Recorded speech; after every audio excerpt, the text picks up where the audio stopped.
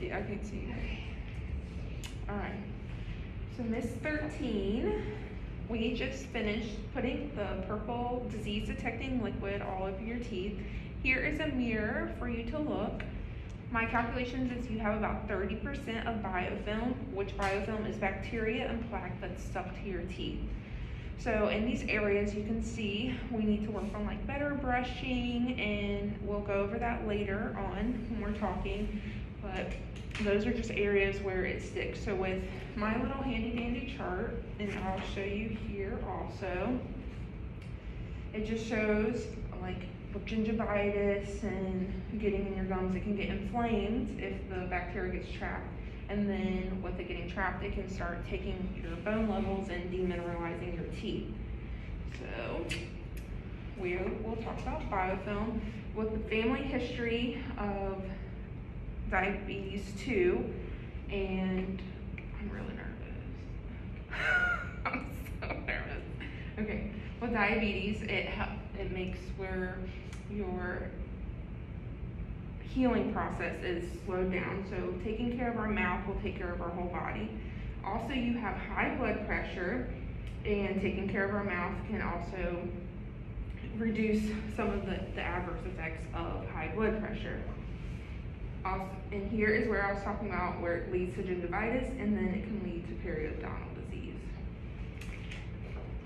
So when you heard me calling out the 1, 2, 3, 4, some 5s and 6s, I will show you on your chart, and then I will show you my visual aid. So these are the numbers right here. So some areas of concerns are 5s, 6s, and some of your 7s. Anything from 1 to 3 is healthy gum tissue. So 4s doesn't always mean bone loss. It can mean it's just inflamed gingival tissue. And then anything above 4 is bone loss. And with confirming with your x-rays, right here, you would want your bone level up around these areas. And you can see that it's way lower than what we really want. So bone loss is irreversible. You can't get it back, but we can try to maintain the bone level that you have so it doesn't get any worse. Because back here on your bottom right, in the very back, is very, very low. You can see it's all the way down to the bottom of your root. So what we want to do is work on better brushing techniques and at-home care to maintain that bone level so that we don't lose any more teeth, and you have many restorations, so we don't want any more restorations as well. And then looking at your pictures, your gums look pretty healthy. They're nice and pink. There's some little bit of redness in there, but everything looks good. You have a little slight calculus buildup, and that is the biofilm that's been on your teeth for more than 48 hours, so that hasn't been removed mechanically. So anything like sugary beverages or just carbohydrates in your diet, if it's not removed by brushing, it can sit on your teeth and then it will start to calcify. And that can also irritate your gums and go down and start to demineralize your tooth surface. And with demineralizing your tooth surface, that can create cavities. And since you have a lot of restorative work in your mouth, it can see that you've probably had a few cavities before, and with better brushing, that can help that. And then you can also see that in your radiographs how you have some furcations, and furcations means that the bone level and the gum level goes down and it kind of exposes your root. Okay. So now, do you have any questions about anything with the images, your x-rays, or anything with your plaque index and how biofilm attaches to your teeth? I would say that. And then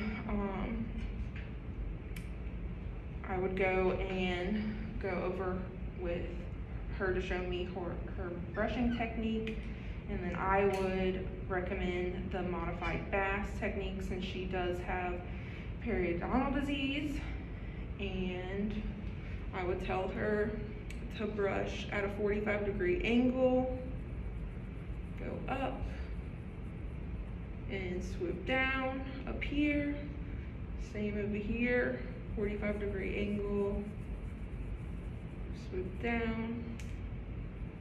And same on the back side. And make sure that you're massaging the gums and stimulating your gums since you have periodontal disease. And with the anterior teeth on the upper, you want your toothbrush facing down towards your toes, and you're going to go 3 to 5 times on each tooth, up and down, and move to the next tooth, up and down, and then on the bottom, on the back side of your teeth, you want the handle facing up towards your nose, go up and down 3 to 5 times per tooth, and move to the next tooth. And you want to brush twice a day for 2 minutes each time. And then with flossing, since you stated that you don't like to floss usually, and we want to also use a medium bristle brush, but we want to move to a soft bristle brush. Okay. And then you stated that you don't like to floss.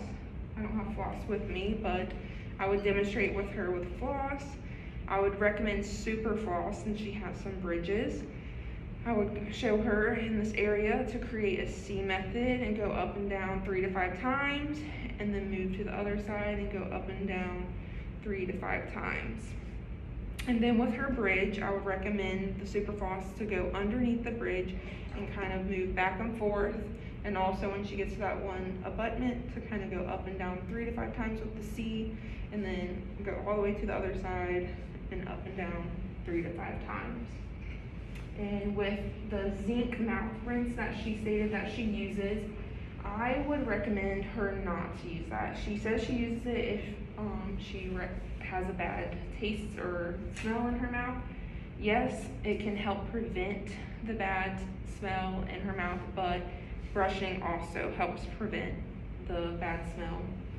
And the zinc mouthwash can make her dry mouth worse, and the medications that you are on already make you have dry mouth, so adding the zinc mouth rinse is making you at a higher risk of cavities from your medications. And the zinc mouth rinse, that is no good having a dry mouth because it will make it more susceptible to cavities, and with the restorations that you already have, you don't want that going on.